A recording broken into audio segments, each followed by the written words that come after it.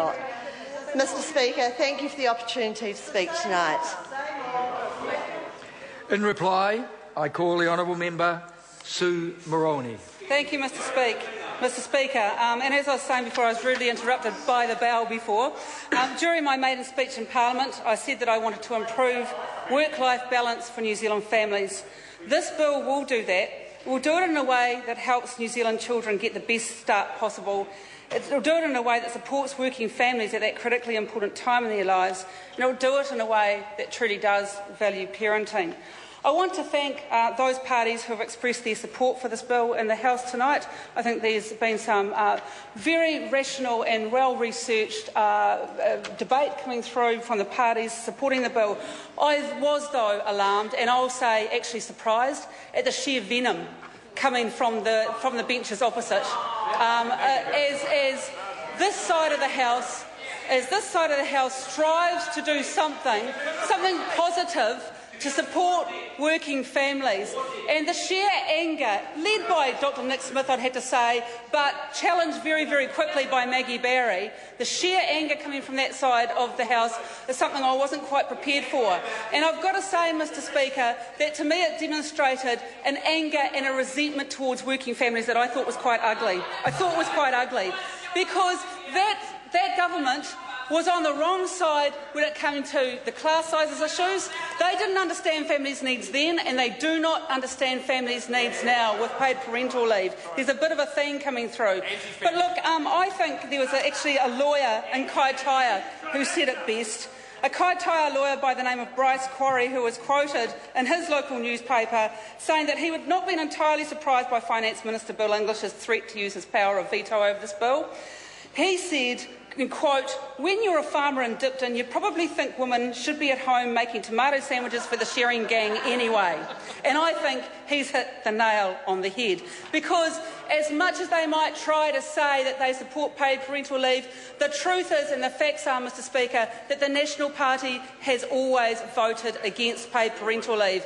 Even when Labour, when in government, was running such strong surpluses when we were in government, the National Party voted against it on every single occasion. This is not to do with affordability. This is to do with ideology. It's to do with the tomato sandwiches and the sharing gang, and that's where the National Party still sits on this issue. And yet they say that they want to provide, in fact they promised the voters at the last election, a brighter future. Well, I put that party on notice. Selling out state assets is not a brighter future. Increasing class sizes is not a brighter future. Investing in children in those early years by extending paid parental leave to 6 months is a brighter future. And that is what New Zealanders are going to start to see through very, very soon. In fact, I think they've started seeing through it already. I think on the odd occasion, the National Party did let their mask slip. Maggie Barry called this a ridiculous policy. At the same time as I'm sure her speaking notes, her research unit notes were telling her, please don't say you don't like paid parental leave, just pretend you do and say it's all about the cost. Well, we've already exploded that myth because, as I said at the very outset, that government spends money on people earning over $150,000. Well, I'm telling you now, Mr Smith, I'm telling you exactly how. Order. The tax cuts for those people earning over $150,000 that they did not need, that is money that should be spent on supporting working families. That's exactly the money. Mr Smith has challenged me to say where the money would come from, and I've said where the money would come from, but here's an even better idea. The paid parental leave allowance is $475 gross a week. We pay in childcare subsidies up to $588 a week for those same babies to be looked after by strangers. I say let's put that money into having their parents being able to choose to stay at home with them and let them have a choice. Mr Speaker, this debate is about families. And I want to take the opportunity to now to thank my family for being here. 3 generations of my family actually here today to support me in this bill. My parents, Mary and Danny Moroney here, who brought me up and I think did a pretty damn good job. Thank you very much for being here. I've got my husband Shane has come to support me for the first reading of this bill. And I guess who you might call my personal the people who gave me the personal initiative for this bill, my sons, our boys, Quinn and Logan. It's great to have you here. You're all my pride and joy.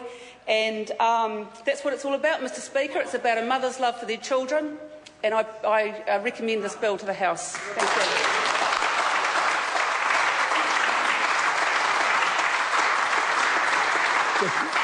The question is that the motion be agreed to.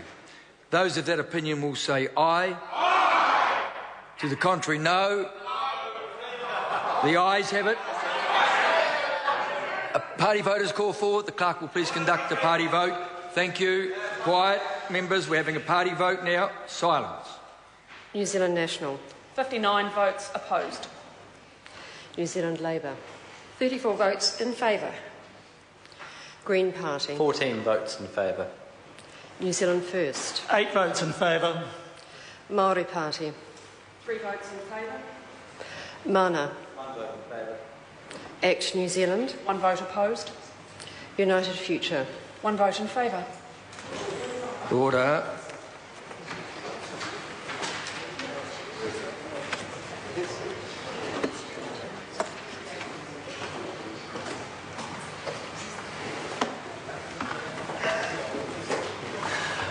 Honourable members, the ayes are 61, the noes are 60. The motion is agreed to.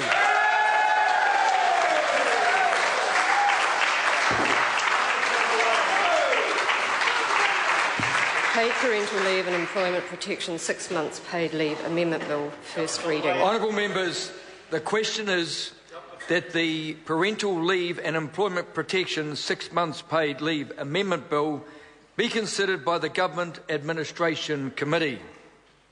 Those of that opinion will please say aye. Aye. To the contrary, no.